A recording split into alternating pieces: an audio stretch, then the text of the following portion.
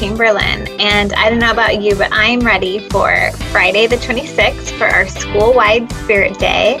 It is Wear Spots Day, WAVA, so make sure that you get your spots out, and if you don't have spots, find something around the house like this little spot that you can glue or tape or draw or have fun with.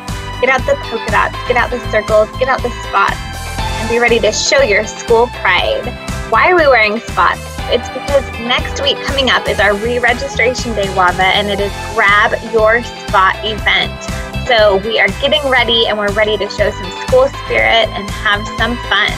So remember, Friday, February 26th is Wear Spots Day. Let's go, WAVA, have some fun.